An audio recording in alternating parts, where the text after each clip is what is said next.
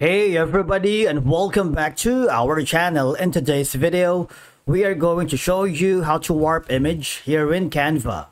Let's begin. Now, the first thing that you need to do is to log in using your credentials. If this is your first time in Canva, I want you to click the sign up option. And from here, just follow the on-screen instructions and you're good to go. Warping images in Canva, while not as advanced as dedicated design tools like Adobe Photoshop, can be achieved through a few creative techniques. Canva does not have a direct warp tool, but of course we are here to show you some techniques or methods that you can still manipulate images to create a similar effect. Okay, so number one is, I want you to click the project or design that you are working. If you haven't already, just go to the template section wherein you can start building a design from business template, social media template, education, video, marketing, print products, and more. If you have already a design in mind, just click on the create a design so you can start from scratch. Now, I'm going to be using this specific image or the thumbnail that I'm going to use after recording this video in our G+ YouTube channel. All you have to do is go to the edit. So there's one way. Go to the effects section.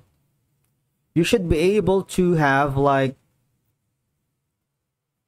a wobble or liquefy effect here. If you can't find this, you might want to go here at the app section. You might want to type in liquefy if you haven't already and press enter. Click that so you have all these effects so you can achieve the warp image technique. All I'm gonna do is select the wobble. You see that? You have the power to adjust the melt amount. Alright, so you can adjust it to the right, to the fullest, melt scale. See that? You can do all of it. Wobble amount and wobble scale.